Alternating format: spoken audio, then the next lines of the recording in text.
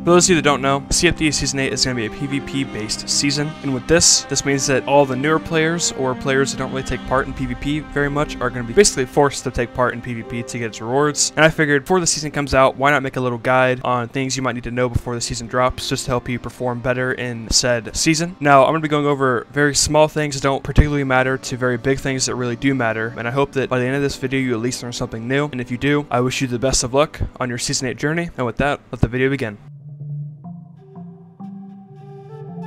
First role on the ship I'm going to be going over is the Helm. Now, the Helm not only steers the wheel, but they give callouts to their team to make sure everyone is aware of what's going on in whatever situation you are in. And I'm also going to be showing footage from Kaijoi, who is a very good Helm in my opinion, just how him and his team work together throughout fighting different boats. And with that, let's roll the video.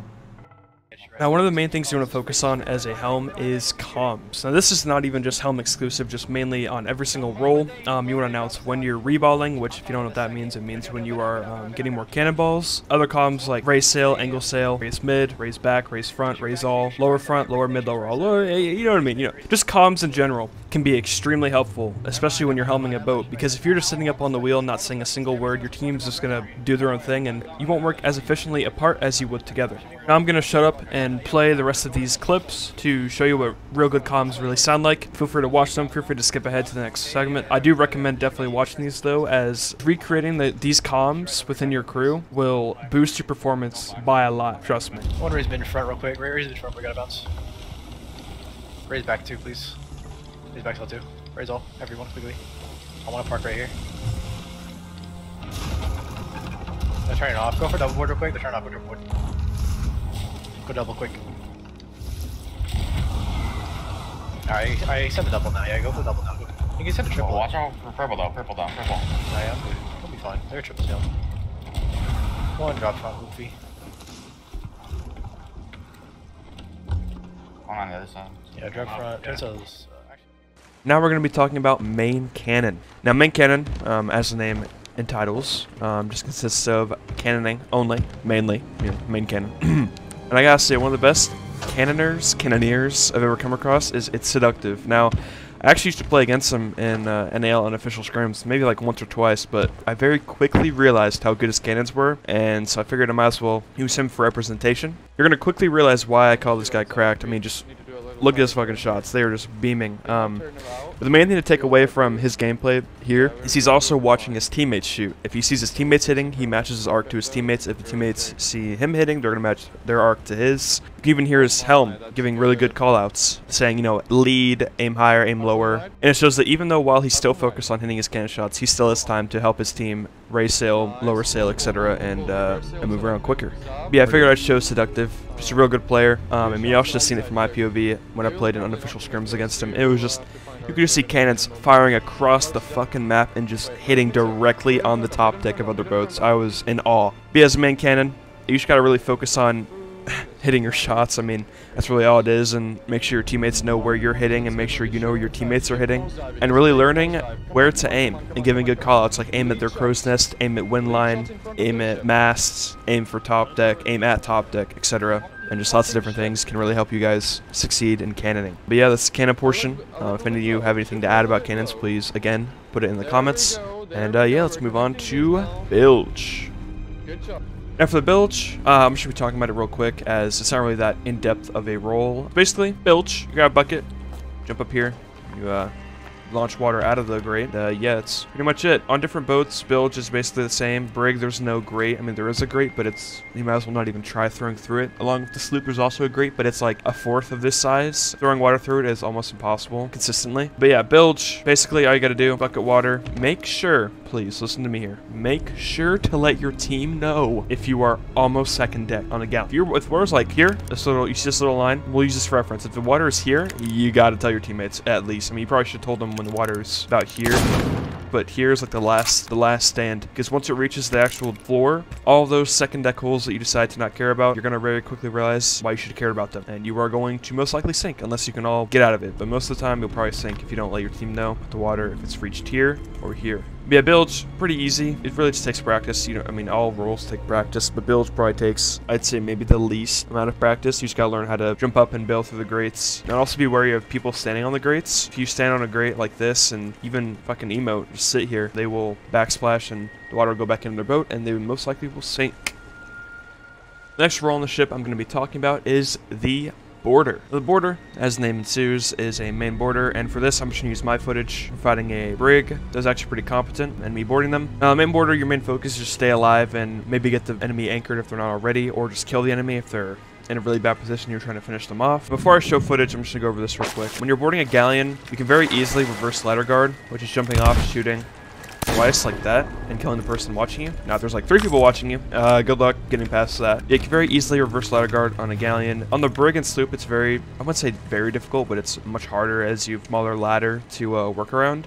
And on a Galleon, if you've managed to get past usually 3 people ladder guarding you, which is how it works, you're the one to run straight up here, which is what I do, and I jump off here to eat because you're usually going to get hit. Or when you get up, bolt it straight for the anchor, move around while you're anchoring it, and then maybe go down here to avoid all the people up on top of the deck, or maybe even kill a person sitting down here. Really, any path is, you know, a way you could go. It's not like you have to go this way, you have to go this way. Whatever keeps you alive. If they're going this way and then jumping off, usually most crews think you fell in the water, and so they, I mean, I don't remember the last time I was followed back here by a non-competent crew when I jumped back here. Usually only really good players know about that for some reason, which, you know, you think it'd be more obvious, but nope, it's not. Now I'm going to go over the recording I was talking about earlier. As you can see here, we're fighting a DA brig. They're in a really bad spot. You can see their mast is down right here, and we're about to take down their second mast right here. And after this, I go for a board because I'm going to be honest, this fight lasted a very long time and I was kind of done. As you can see in the water here, I hold out my Blunder. This is for 2 things. 1, so it's ready when I board, because last time I tried boarding, they were all ladder guarding me, so I figured they're going to do it again. 2, because for some reason, I'm an idiot and I still think that silent boarding exists. Silent boarding is when you ADS your gun, you board, and it cancels out the sound, but they removed that quite a while ago. So yeah, 2 things right there. As you can see here, when I get up, I can see him bucketing, so I was going to book it straight for the anchor to our left. But then, as I'm doing that, I see him walk towards me, so I turn back right. Missed that. Ignore that. And after that, I go straight for the anchor, because I figure staying next to him would be useless with only 1 gun reloaded, as I wouldn't be able to kill him unless he was, you know, 75% health. So I book it towards the anchor, anchor them. This guy starts throwing blunder bombs at me. I quickly blunder him. I don't know how this didn't kill him. I guess these 2 pellets right here just were all that mattered. In my opinion, that should have been a 1 blunder, but who really cares? So this guy's now weak. I run past him. I snipe this guy who just ate a pineapple. Wait, did he just eat that? Hold on. Oh, he got food reg, or he didn't eat it. I don't know, one or the other. He shouldn't have died from that. So yeah, see these for you right there. After that, I go backwards, back here. I don't know where their 3rd teammate is. This is kind of stupid of me, because their 3rd teammate could be down here and he could 1 blunder me. But at this point, I'm just like, fuck it. You know, 1's already dead. I'm just going to go back here and wait for him to run at me, which everyone does this, by the way. They run straight at you. And he goes to my left, and boom, 1 blunder. So the main things to take from this, by far, when you board, don't just continue going straight for the anchor if you see one of them coming after you, because if I just booked it towards this anchor, knowing he's right behind me, he would have probably ran after me and maybe 1 blundered me, or for all I know, fucking 2-tapped me. He could have been crazy, you know, who knows? And this teammate could have came by and maybe finished me off if he missed 1 shot. Turning around and fighting him here. Oh, his teammate actually spawned here, I didn't even know that. Turning around and fighting him here, I'm pretty sure that backtracked him. So, puts him at a little bit of a risk of dying, so he stays back a little. As you see, he runs back here, but his teammate comes up and fights me. So really, for boarding, you just gotta take in every situation. Anchor is main priority.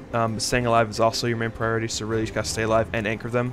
And yeah, I don't know if I just said a whole bunch of random shit. I hope you guys understood some of that. But really, all you gotta do when you board is just anchor them and kill them, and that's about it. Now we're going to be talking about a not-so-complex part of PvP. I mean, it really can be, but just for the general player base, I'd say it's really not, and that is weapon loadouts and their pros and cons. Now I'm going to be going over every single loadout that is possible, and yeah, I'll just be going over pros and cons for each one, which one maybe you should use depending on which type of boat you're on, and yeah, let's move on. First combo I'm going to be talking about is the sword and the pistol. This combo I don't really see many people use unless maybe you accidentally misclick and select pistol instead of a sniper or instead of a blunder, but sword pistol can actually be pretty viable. Sword, of course, we all know how insane sword can be sometimes, especially when you are, you know, sorting people from 30 feet away.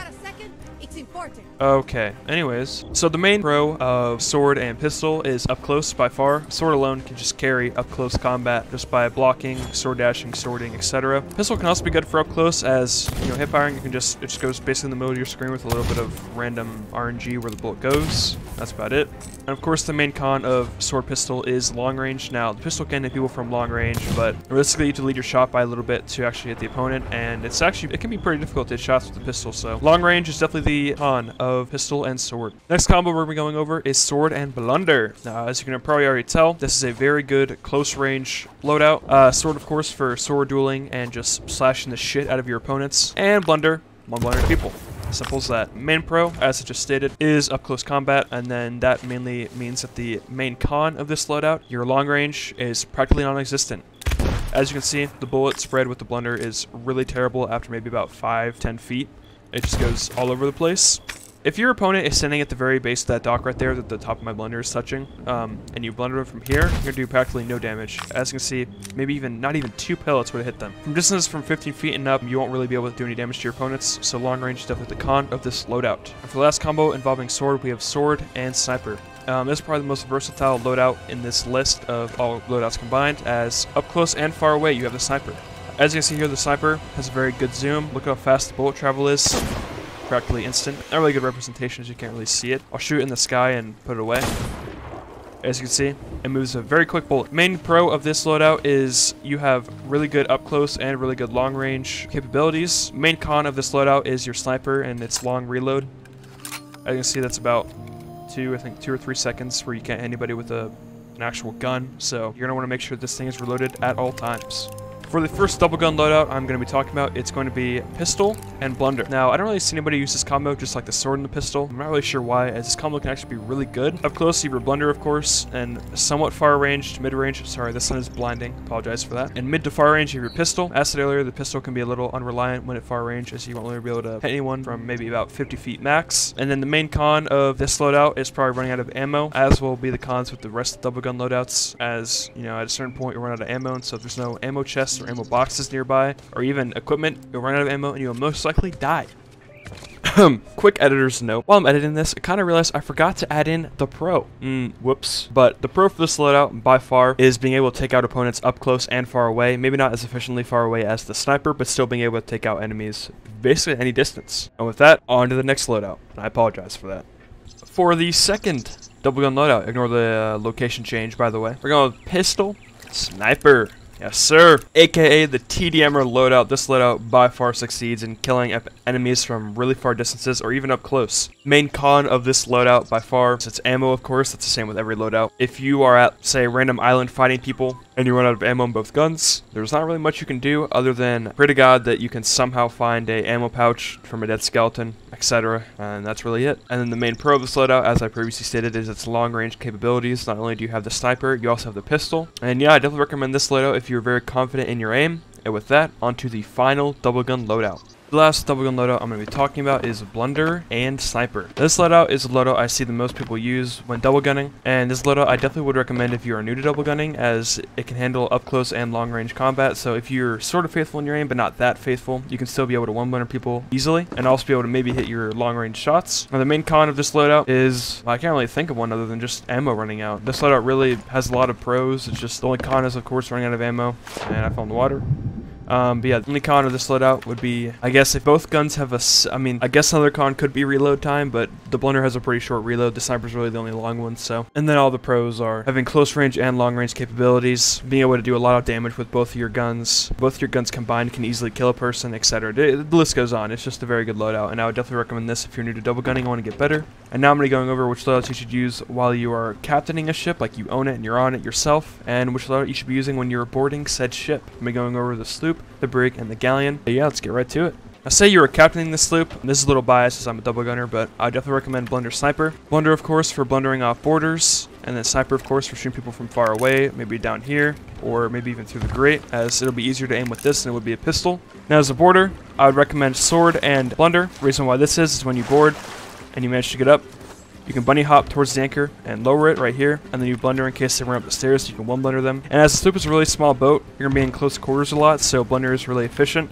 And most people that use Sloops also have a sword, and so you're going to probably want to have sword as well just to deflect their incoming attacks. The best loadout while captaining a brig or being on one yourself doesn't exactly matter. Brig is a very diverse boat, as you can see, pretty long, so long-range weapons could also work on this boat, but up-close weapons down here also are pretty effective. So really, it's just when you're captaining a brig, it's really whatever you like. Of course, that goes with every boat. It's your preference. You don't have to use this loadout, or you have to use that loadout, whatever you like. For the brig, I definitely at least recommend a pistol or a sniper just to keep up with long range from down there. And yeah, make sure you at least have a long-range weapon on the brig. Now, if you're boarding a brig, I would recommend a Blunder and a sniper. Now, Blunder, because usually you'll get ladder guarded, and if not, you'll come up and there'll be a person either standing right here, or even there, waiting for you. When you board a brig, usually you want to book it short for the anchor and anchor them, as when you do this and you look back, you have a line of sight of everyone, and that's where you can use the sniper. Where it's most effective is you can sight their helm, if for some reason they haven't got off the wheel yet, which, to be honest, a lot of people will do. They don't really care about whoever's boarding. They think their teammates will take care of it, so you just pop a shot right at them. And then when they come right at you, your blunder should be reloaded, and then you can just blunder one and maybe even hop in the water after they're anchored,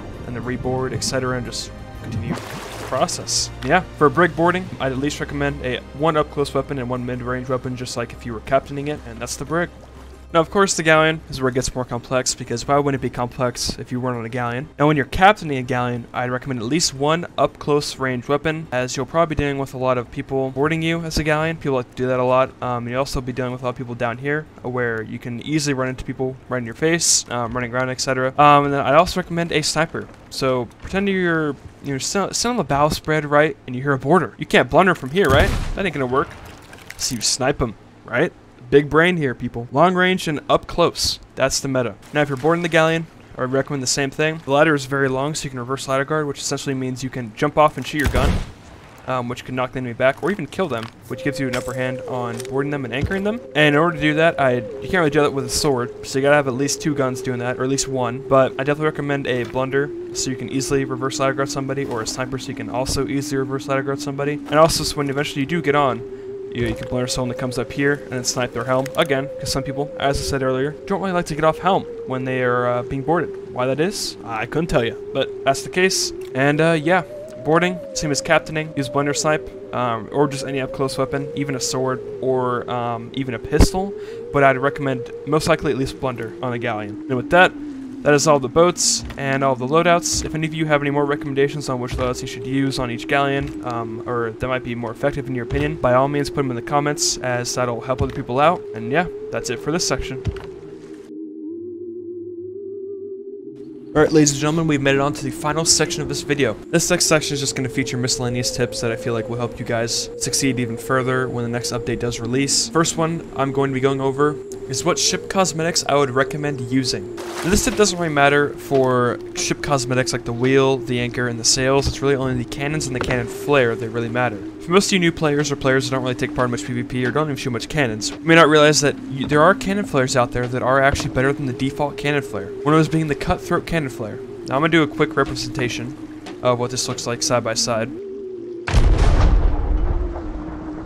As you can see, it may not be that big of a difference, but having less flare in your face after shooting a cannon can be really helpful, especially when it's really late or early in the morning and your eyes aren't awake yet. Getting flashbanged by a cannon isn't exactly the most fantastic experience. And now onto the actual cannons themselves. I see a lot of people use really weird cannon sets, like just humongous ones. I'll put one on. Like these, for example. Now, these cannons are pretty beefy. These are some pretty big boys, and think of it as like your weapon loadout. You want a sniper that's smaller, not huge, as the bigger the weapon, the less you're going to see on your screen when it's out. Same thing with the cannon. If you're trying to hit a certain spot on the boat, or trying to see, if they're sniping at you, or see where the enemy's on their boat, and you have this gigantic log on your screen, it's going to be much more difficult. But if you switch your cannons to default, or to cannons that maybe have even like a little iron sight, like a corner or a tip, like a triangle, even those small things will help you succeed even further in battle. And of course, this is just a thing you can nitpick at. It doesn't really matter too much, but I would definitely recommend using smaller cannons and cutthroat cannon flare fighting people. And for those wondering where the cutthroat cannon flare is, it's in the Emporium, and when you scroll all the way to the last page in the ship section, you'll see the cutthroat ship set, and it's right there. This next tip I'm going to be going over goes in tandem with the last one on how certain cosmetics make you see less when equipped. For example, the sniper, it's just like a brick, essentially. Say someone was sitting down there by map table and I'm looking up here, you cannot see them unless I look down. But then again, what if you have 2 boarders, right? One's at map table, one's at wheel. If you're trying to aim at the one at wheel, you cannot see the guy at map table. You have no idea what he's doing. He could be getting ready to shoot you. He could be running downstairs, etc. You have no idea. Now, this is one of my favorite eye reaches. Now, if you switch to the Admiral and you look up, you can still see, even no matter where you move it, unless you move all the way up here, which you can still see even a glimpse better downstairs. You could maybe see their torso or their head or even their chest and have a better idea or understanding of where they might be. And this works with blunders too. As you can see here, this blunder, just the default one. Everyone has this, of course. This one is pretty small compared to the other ones. It's pretty damn small. Say someone's boarding. Look at that. It's like maybe, I'd say, a third of the screen space when you're looking down at the ladder. If you put this one on, you quickly realize the difference between these two blunders. This one is massive. Even when you're holding it, it could block off quite a bit of view. And so this goes with any type of weapon. I know some of these may look funky and you kind of like to use them because they look that way, which if that's the case, I completely understand. Go ahead. For the maximum vision, fighting enemies, the smaller, the better. First time you probably ever heard that, huh? Oh, brother, this guy stinks! And now this is going to be the last tip I'm going to say before I close off the video, as I feel like a lot of players going into Season 8 are going to most likely sink a lot and may get frustrated with going against really good crews, as a lot of the main PvP crews right now are mostly in Adventure, as that's the only game mode there is. And so this basically collect all those really good PvP players and put them against you and your friends. And so this tip is sinking is a good thing. Now you're thinking, man, what? Sinking is not a good thing. Nah, listen to me, listen to me. In this new season, it's the experience that really matters, and of course the rewards, you know, whatever rewards there are, those two obviously matter. But learning is the most valuable part of Season 8.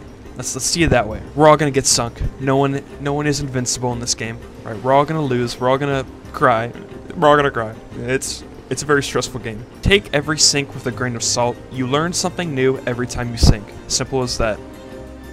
And with that, that is the end of this video. For those that skipped around and for those that watched all the way through, I thank all of you for watching this video. I hope by the end of this video you learned at least one thing new, or maybe I corrected something you already thought was true or false. And by all means, I've probably said this 13 times throughout the video now, please put any more tips you have in the description for newer players that may not really know about certain things yet, as the more help they get, the better they'll be throughout Season 8. I wish you all luck on your Season 8 journey. Have a fantastic day.